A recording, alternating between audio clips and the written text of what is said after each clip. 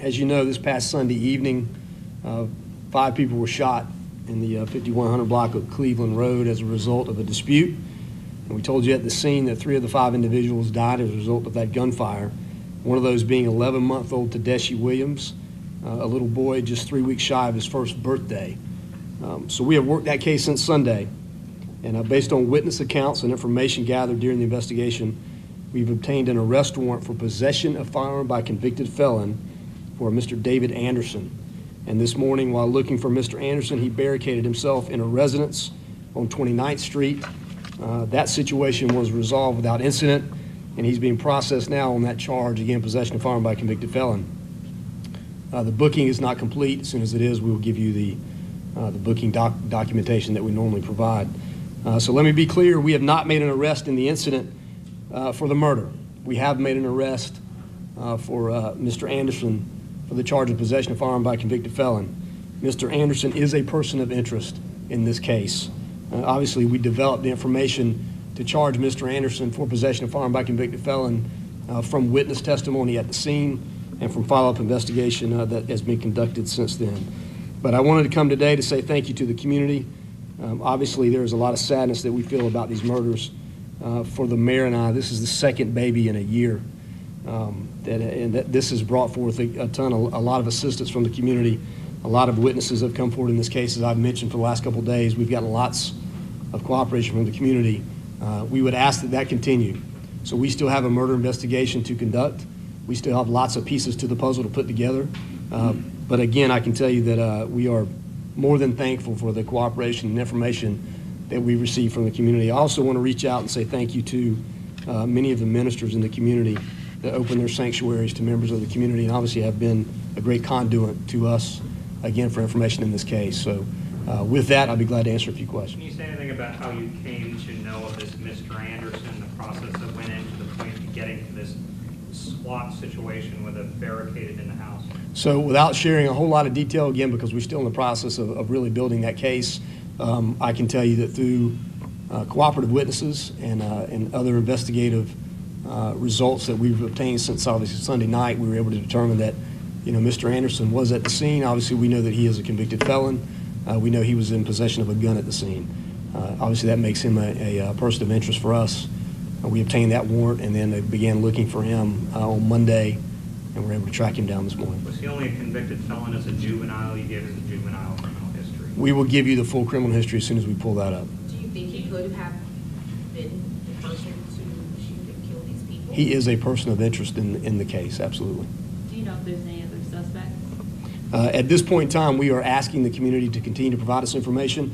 We do know this: there are multiple witnesses that we believe at the scene that have not come forward yet, and we would ask them to, through the variety of channels that we've provided and that the community has provided, through their clergy, through council people, through anybody that they have contact with. We want to make this as comfortable a process for them as we can. So if there's anybody else with additional information that can shed any more light on the situation, we would ask them to come forward and give us information. What we do know today is that this suspect was at the scene and did have a gun. And again, he is a person of interest in this case. Was the gun located at his home today? At the scene? Well, we're not going to comment on right now what other parts of the investigation we've concluded or Can you say kind of where we're on the gun murder was case. found at the scene today? Not going to comment on the Is the gun. person of interest the boyfriend of the 18-year-old who was killed? Is he the boyfriend of the 18-year-old? Yes, he is. Yeah. And was he identified in that surveillance video from the corner store? He was not identified in the surveillance video. We have used the video. There are multiple videos that we have. And again, through those videos, we know that there are more witnesses that have yet to come forward. So we are asking some of those witnesses that we have seen in terms of numbers on the video to come forward and again provide us information that will help us again solve this murder. So again, as we stand here today, we are making an arrest on a possession of firearm by convicted felon case. This person that we have arrested is a person of interest in the murder, and we need more help closing this loop and completing this investigation, so we're asking the community for that help. Do you suspect other people may be involved other than this man? Can you say if you're looking at anyone else? There are multiple other aspects to the investigation that I'm not going to comment on, but I can tell you we do need more help and any help from the community. So any information someone has or someone else that may have been involved, we would ask them to come forward. Mr. Mayor or Sheriff, either of you could probably address this. I just talked to a number of people in these neighborhoods. They say, I saw a number of arguments breaking out in the streets with people stressed out, some people saying they can't sleep at night because of concerns. Anything you can say to the community in this area? Well, you know, we said the other day that two things we want to do is provide justice in this case and try to bring peace back to those communities. And again, that's something that we have to do in collaboration, again, for me especially, I believe, with the faith-based community. I think the pastors have done a good job of getting out in the community and trying to calm people's, you know, anxiety. And listen, this case is terrible. So I completely understand the emotion around this case. But again, that's why we want to come forward today and say that, hey, we've made some progress, and again, ask for that additional help. You know, but in terms of the neighborhoods, look, it's all, a case like this is always going to have a huge impact on a neighborhood, and we can't, you know, thank the community enough, not only for their help, but now for helping those neighborhoods to help, you know, bring some, again, peace back to those neighborhoods. Do we know if that's his home, the address? That is not his home address. It's not his No. home. Do you know why he was there? Do not. Are you able to tell us if there was more than one source of gunshots? So in the video, you see gunshots coming from the person by that SUV. Were there gunshots coming from the other side? So we're not going to comment to that level of detail on the case, but I will tell you this. Anybody that has more information, anybody that can paint a picture for us that you know, was there and saw it, and we believe that other people were there, and we believe we do have other eyewitnesses that we have not talked to, we would ask them again to come forward and share what they know with us to help us solve this case. Are you having success with the community talking to you? Well, we know oftentimes in crimes that's a struggle. How are they this time around? Well, we are, and that's how we got to this point today. So I can tell you that we have had really a lot of support in interaction from the community, a lot of great information, some of it anonymously, some of it not anonymously. People coming forward and saying, here's what I know and here's what I want to tell you, or here's what I will tell you. So again, I've been pleased with the cooperation we've got from the community, although it could always be better and we could always do more. And that's part of why we're here today is again, asking anybody that has any additional information to please come forward. Is Mr. Anderson cooperating at all? We're not going to comment on that at this point.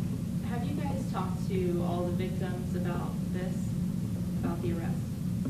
Have we talked to all the victims about the arrest? No, not at this point. So this is, again, we took him into custody at probably 8:30 this morning. So the families are not aware of this? Some of them may be, and I can't answer that question, but we'll find out for you. Anybody else?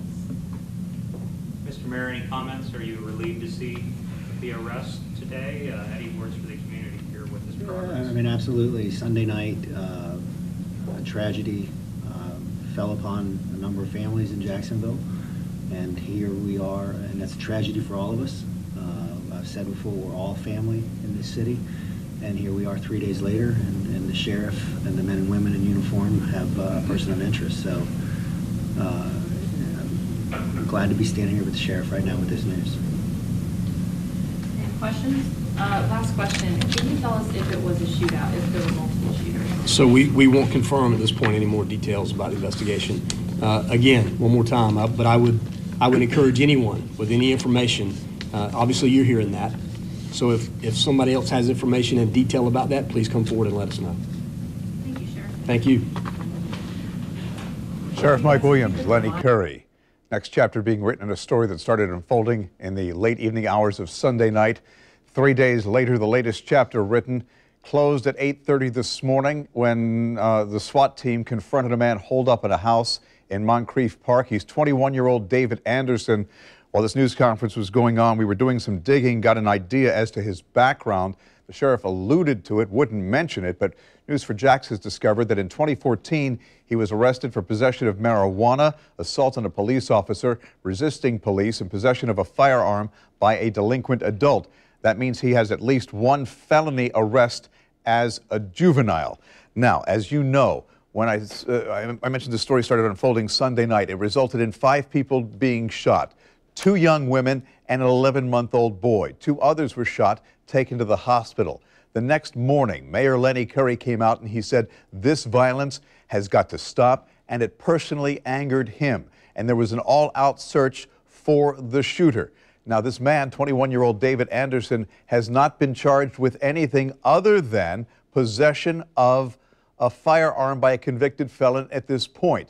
You heard the sheriff call for witnesses. What that means is they are actively working to build a case. More on this story as we learn more throughout the day and here on TV as well as news4jax.com. We